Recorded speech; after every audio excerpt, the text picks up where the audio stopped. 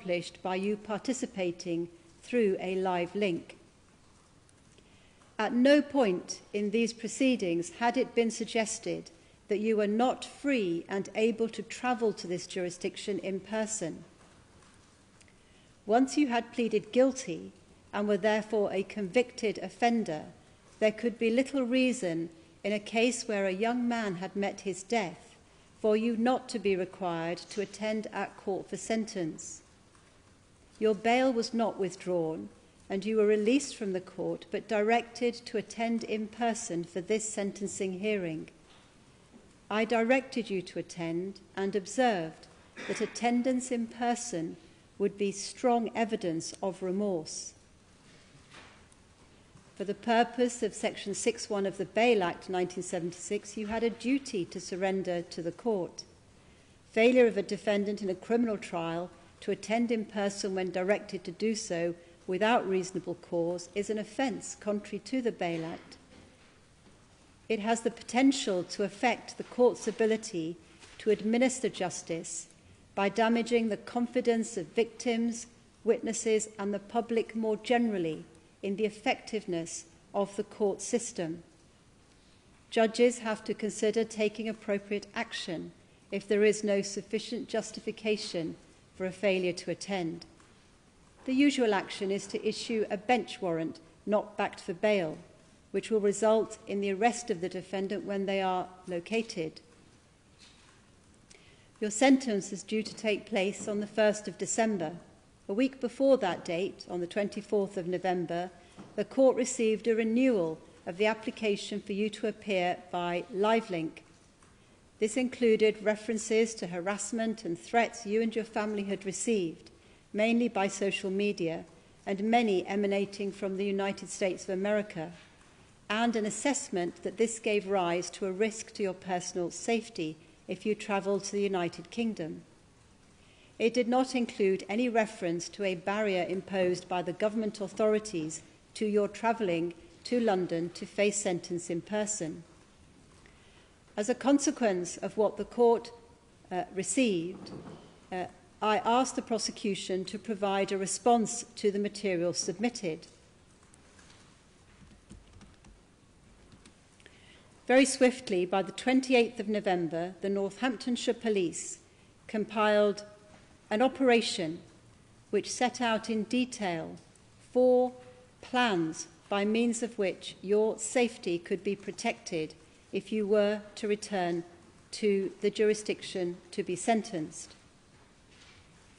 Accordingly, I maintained my order that the hearing be in person.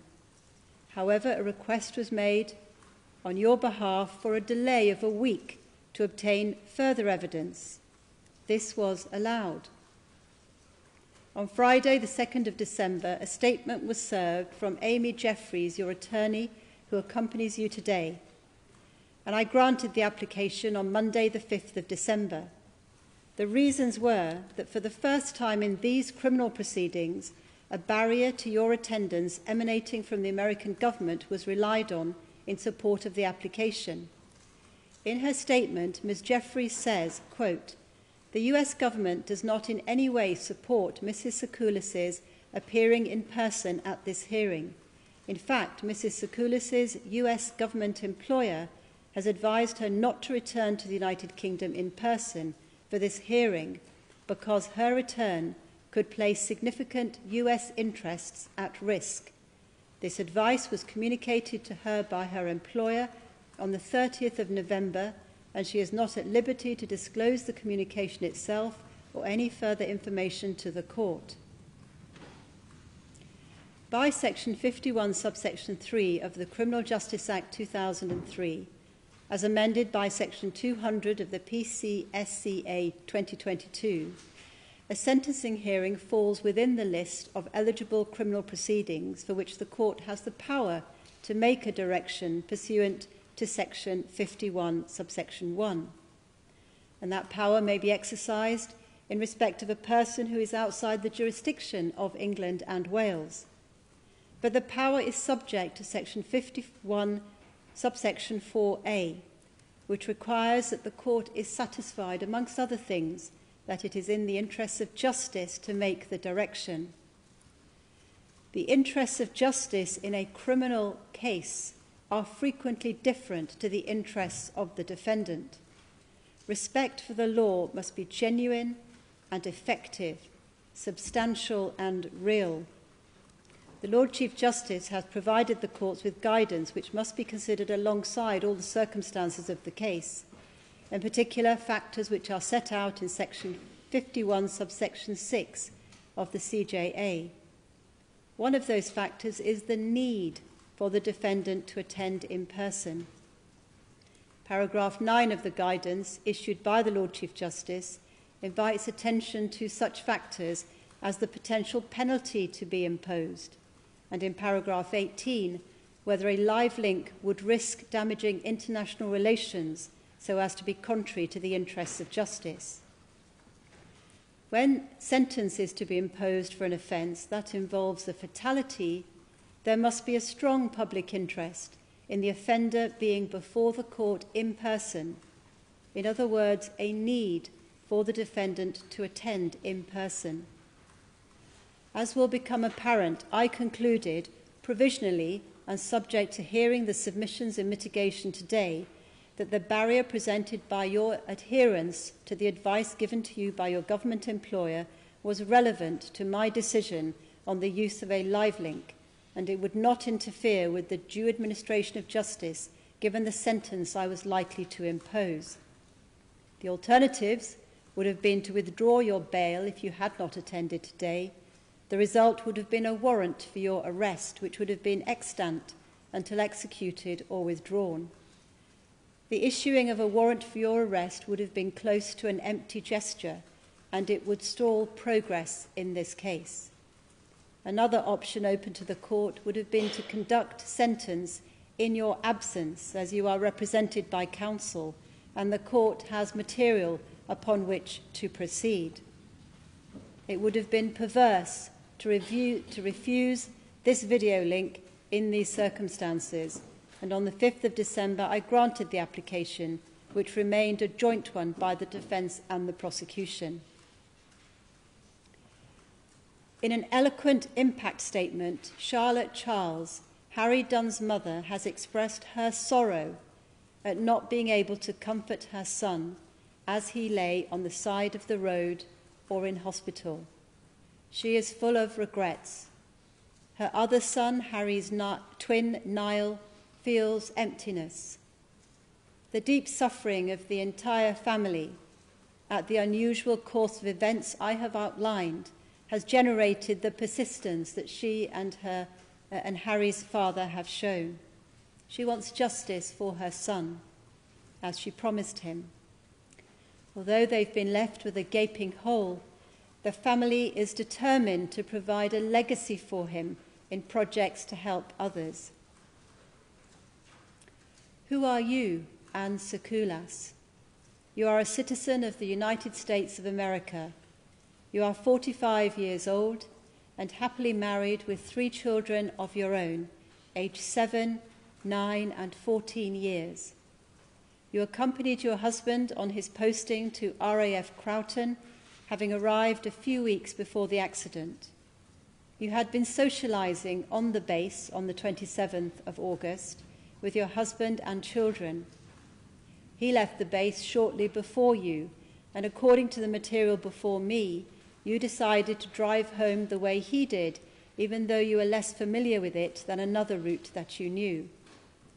You have expressed your condolences to Mr. Dunn's family through a statement read by counsel on your behalf at this hearing. Causing death by careless or inconsiderate driving, contrary to Section 2B of the Road Traffic Act 1988, can be committed in various ways. Sometimes a moment's inattention can lead to tragic results. This is not such a case. You drove along the wrong side of the road for much more than a moment, and you did not realise what you were doing, even when you were coming to a bend in the road, when all drivers on a narrow carriageway would naturally check that they were driving safely. It seems to me that your conduct, albeit careless rather than deliberate, falls at the other extreme. Taking everything into account, your behaviour on this occasion was not far short of deliberately dangerous driving, which results in a death. I bear in mind that this was a short period of driving and you were not familiar with English roads. The Sentencing Council guideline places the starting point for sentence for your offence at 15 months custody. The range it provides is 9 months to 3 years custody. The death of Harry Dunn is, of course, the highest degree of harm. But that is inherent in the charge and the starting point of 15 months. There are none of the aggravating features that may appear in some such cases. For example, you were not driving uninsured. There is mitigation in your case. In particular, you were not compelled to submit yourself to this charge and these proceedings, but have chosen to do so. You had only limited experience of driving in this country. You offered assistance to Mr. Dunn at the scene, and you have never personally denied responsibility for his death. Other features, such as the short time you drove before the collision, also alleviate the gravity to a degree. You are to be treated as of good character, apart from 2 minor driving matters in 1997 and 2006, both of which resulted in fines. Anyone who has caused death by driving would be expected to feel remorseful, but remorse is important for sentencing purposes, and I accept that you felt and feel genuine remorse. These features require a reduction in the starting point, and I allow 3 months. You indicated a guilty plea to this offence in the Magistrates' Court, and you entered your guilty plea at the first opportunity in the Crown Court. The law requires a 1/3 discount to recognise this. The shortest term of imprisonment commensurate with the seriousness of the offence is therefore 8 months' imprisonment. It follows that the offence is so serious that neither a fine alone nor a community sentence can be justified for it. Imprisonment must always be the last resort. Your offence passes the custody threshold, as I have indicated, but before deciding that no alternative is appropriate, I have considered whether that can be avoided. I ordered a pre-sentence report at the last hearing. You will have seen that report. The author has provided me with a great deal of useful information about you, and she has consulted senior officers and officials at His Majesty's Prison and Probation Service. However, the author concludes with no recommendation to the court and state that her inquiries do not reveal any practical way in which a form of community sentence or any other non-custodial disposal imposed by this court could be managed in the United States of America. It is obvious that no enforcement can be carried out and no breach of an order could be prosecuted effectively while you remained abroad. Equally, no restorative justice process can take place except in person. I'm grateful to the Probation Service for the inquiries they've made. Counsel on your behalf has submitted that sentence should be deferred and that you would arrange to do some form of voluntary work in recompense. I do not consider that there is any purpose in deferring sentence. As the pre-sentence report makes clear, you are not someone who needs rehabilitation. You need to be sentenced, and then both you and the family of Harry Dunn can move on. If I were to impose an immediate custodial sentence, then you would be unlawfully at large thereafter, and I would order you to return to the United Kingdom to serve it. The sentence will be put into effect if and when you enter the jurisdiction and surrendered to a police station. Before doing so, I have considered whether it is possible to suspend the sentence. You have the strong personal mitigation I have already summarised. You are also a mother of young children who would suffer disproportionate harm from your immediate imprisonment, and I am satisfied that appropriate punishment can be achieved without immediate custody. Please stand up, Mrs Sacoolas. You are disqualified from driving for 12 months for the offence of causing the death of Harry Dunn by your careless driving. The sentence is 8 months imprisonment, suspended for 12 months. There will be no additional requirements.